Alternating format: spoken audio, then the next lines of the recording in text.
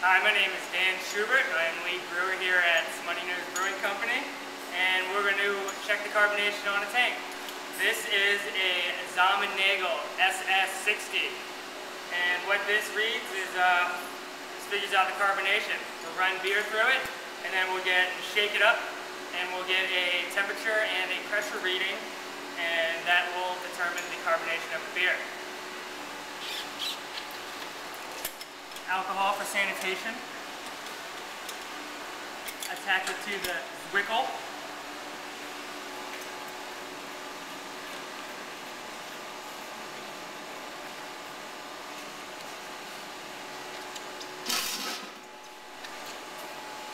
Open the valves.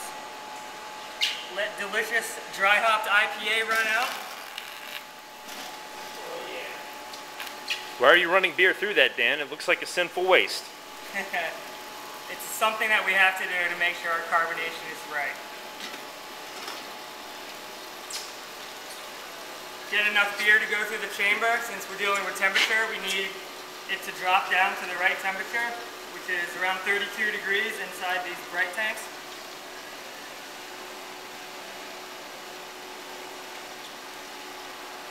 Looks like all the foam is out.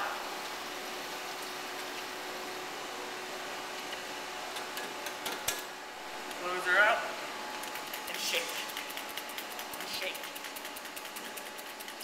There are many different methods to shake the Zahm meter.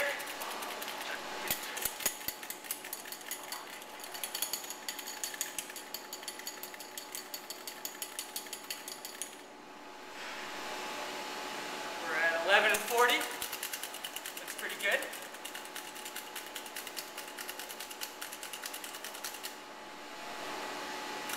Shake it up until it gets 41 degrees Fahrenheit.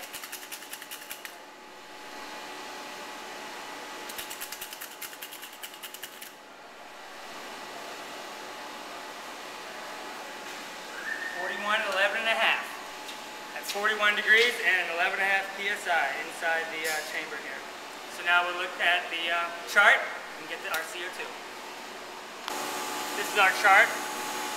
We have pounds of pressure on the top, temperature at 41, 11.5, which is a little low. Looks like I might have to carbonate it up a little bit. It is reading about 239 actually. Need to bump it up. We can erase that. What should it be, Dan? It should be anywhere between 247 and 257.